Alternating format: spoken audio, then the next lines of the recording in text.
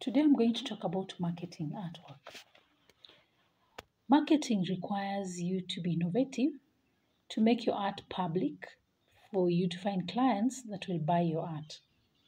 Now, there are various factors to consider when marketing artwork. 1, you need to know your art. 2, you need to know your clients. 3, you need to know how to price your work. 4, you need to know how to present your work. 5, you need to know how to package your work to reach the people. 6, you need to advertise your work, okay? That is promotion. For you to advertise, you need to know social media platforms. You need to use one-on-one discussions with people, and you need to use printed posters that can be put around. Now, knowing your art. You're the artist. You know your area of specialization, and so maybe you're good at landscapes or sunsets, or still life drawings or portrait drawings. So it's good to know your art. Now, presenting your art is very important.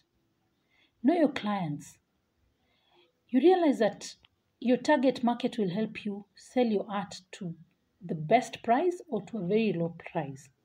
So it's important that you frame your art or present it in a way that it will really make the clients admire your work. And that will lead us to pricing. Pricing is a very detailed aspect of marketing. If your art is too pricey, then it may not find the right clientele. And if your art is too low in price, then people may think it's not the best of a piece. So you need to really check your clients. If your clients are the people who can buy, then market it in a way, present it in a way that it will enhance the piece and make them look at it with an eye to buy. Now, how do you present your work? Of course, through an exhibition, and people will see it and will want it. Okay?